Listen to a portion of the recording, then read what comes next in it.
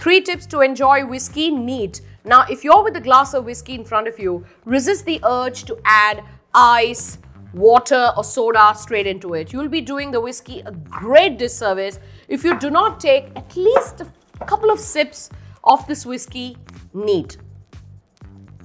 Now, some of you may find that the high alcohol levels of 40 to 43% are a bit strong, and these bold flavors might feel like a bit of a slap on the taste buds. So if you want to smoothen the whiskey a little bit and you want to draw out some hidden aromas and flavors of the whiskey, what you can do is perhaps add 2 or 3 drops of water just with this little pipette, and you'll find that this really unlocks the beautiful aromas and flavors, and you're able to now enjoy this whiskey better.